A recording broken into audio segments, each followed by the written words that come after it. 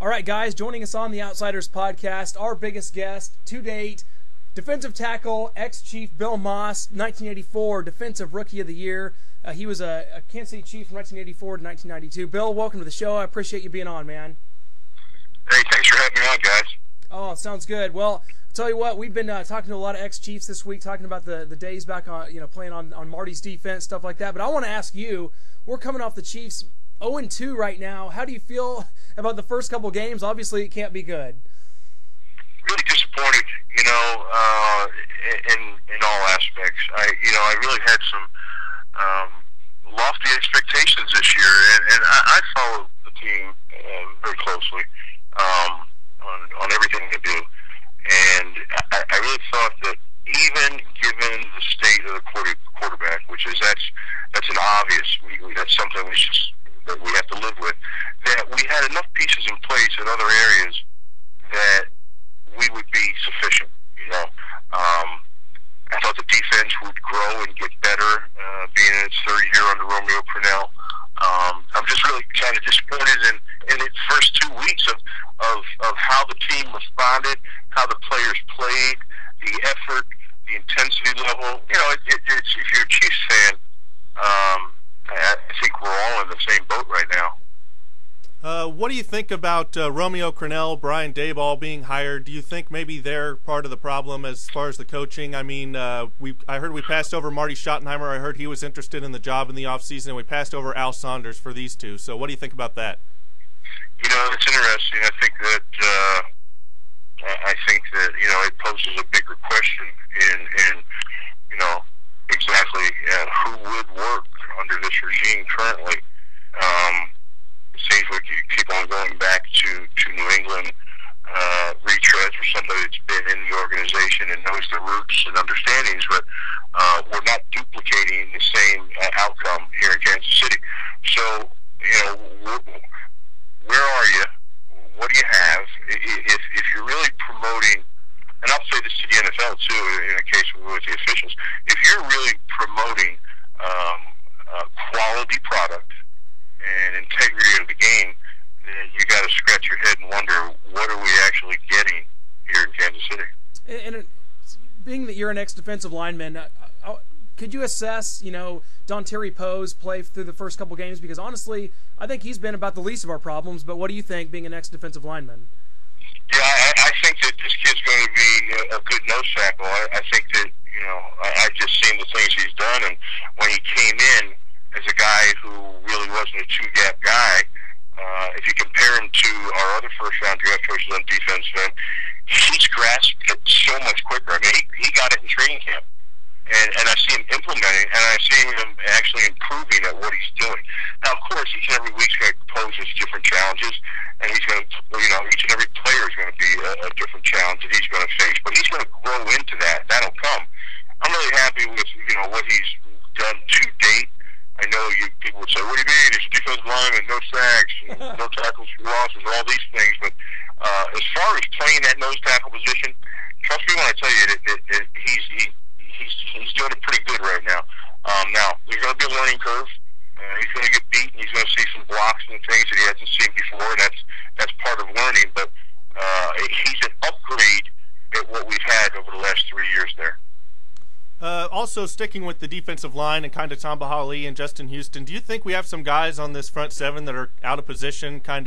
We've transitioned to this 3-4. We've kind of stuck them in spots, and that's not really where they're best fit. Even Tamba, could he be better at defensive end than he is at linebacker, sometimes having to be in coverage? Yeah, I think everybody scratched their head on that a little bit. I understand the concept of the 34 as I played it, but when you had a 4-3 in place, and your linebackers were in place, and your ends, and those things, and then you force different things. It's hard, and the people it's hardest on really was Tyson and Dorsey. I think you could speak to them by themselves alone, and they would tell you that they feel they're playing out of position. Now, to Dorsey's credit, let me tell you, he's worked his ass off, boy. He really has, to try to get the concept and play it to the best of his ability. Well, I'll tell you what, before we let you go, we got to ask you, as we head to New Orleans this week, The Chiefs have started 0-2 at least for the 6 out of the last 7 seasons. So we're already 0-2 now. We go to New Orleans this week. Is there any chance of stopping Drew Brees and the Saints and maybe getting on the board with a win?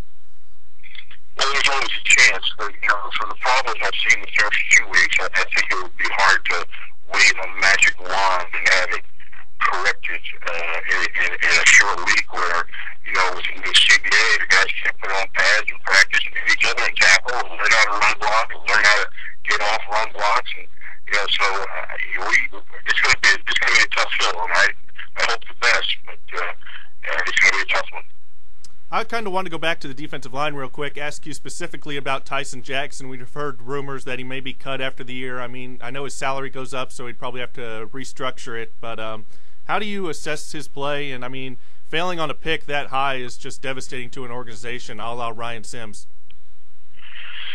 Yeah, you can go back over the course of probably the last 10 years and look at that defensive tackle position and look at all the moves we've kind of just blown there from CVE to Ryan Sims to we traded for Jeff McLaughlin. We gave up draft choices for Browning in there.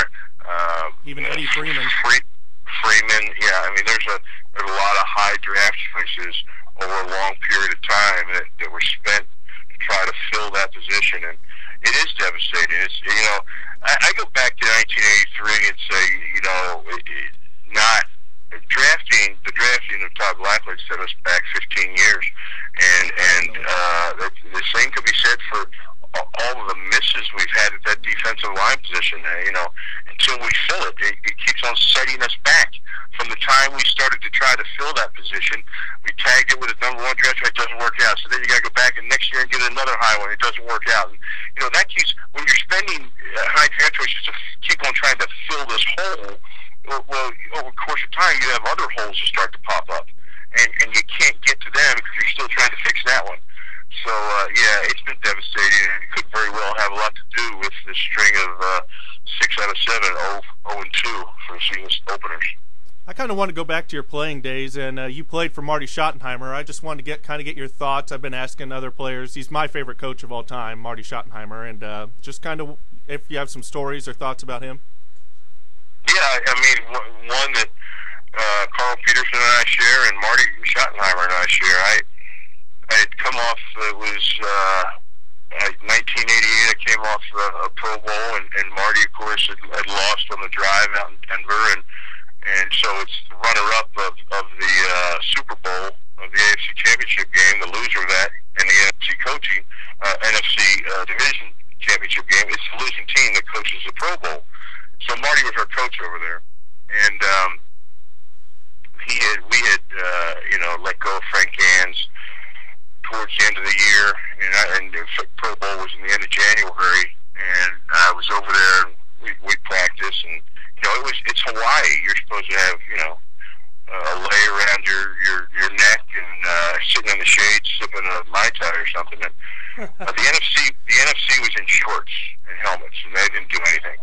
And Marty Schottenheimer had us out there in full pads. I'm saying this is an all-star game. And he implemented a game plan, offense and defense, just like he was preparing for a regular season game. That's just how they did it.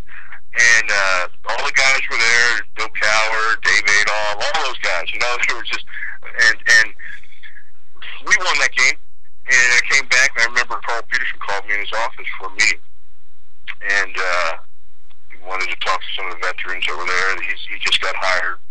And I came in his office, and I remember telling him, I said, I've been through all the slogans and all the hype and all the promotional deals. I said, here's the bottom line. If you don't hire Marty Schottenheimer, you're just blowing smoke and you're just another one of those guys. Oh, great job. And he was wanting Dick Vermeil at that time, which turned out to be a great coach as well. But he went out, and we ended up with Marty. And I remember, we finally got a Monday night game here. My parents were in town, and Carl had him up the suite. He went over and shared that story with him. Because sometimes when you just know, and it's not about taking a chance or anything like that. You just know when you cross something that's good. And he was the guy, man. We've talked to some former ex-Chiefs recently, Tracy Green, Benny Thompson, Ricky Sigler. A couple of them said they butted heads with Marty Schottenheimer. Do you have more pleasant memories, or did you also have some run-ins with Marty? Oh, no, heck no. Marty and I butted heads left and right. I mean, he's a Western Pennsylvania, University of Pittsburgh grad, hardhead SOB, just like the one you're talking to right now. So, yeah, we were just going to hit it, anytime if something came up, we had our issues. But I'm going to tell you something. I mean, I think that's a sign of a good coach. And I think the one thing that we never got to experience with Marty that all of us wanted to was any kind of a personal relationship. It was always business. You hear all the stories about coaches and the players, quarterbacks afterwards, they go out and golf or go have a beer, or they stay in touch over the course of time. And Marty was just never like that. He was just all business. He was very intense. And, it wasn't until you were done playing that, you're butting heads because you're an athlete. And you don't like to be told, you don't like to do the things that you don't want to do. But he made you do them. And that's what made this good. Because it's a game that is played by people that, it's not natural to do those things. And, heck, every Friday, we would have, this is Friday now, we play on Sunday. Every Friday, we'd have live, full pads, live, goal line and short yardage. Wow. I mean, you're beat up. It's a long season. You don't want to, you're hurting, man. All the way through the season. It's week 15, Friday, live goal line and short yardage. And we didn't want to do it. We hated it, but we did it. And you know what? When it came to run defense, we were damn good. Bill, no doubt about it. You were the man around here for a lot of years. We really enjoyed your work on Fox as well, and we'll try to get into that another time maybe. But, Bill, I can't appreciate you enough for coming on the show today. Chiefs head to New Orleans this week, going to try to get us a win. And we'll follow up with you again as the season goes on. And thanks again for being on, my man. Great, guys. Take care. Have a good one. You too.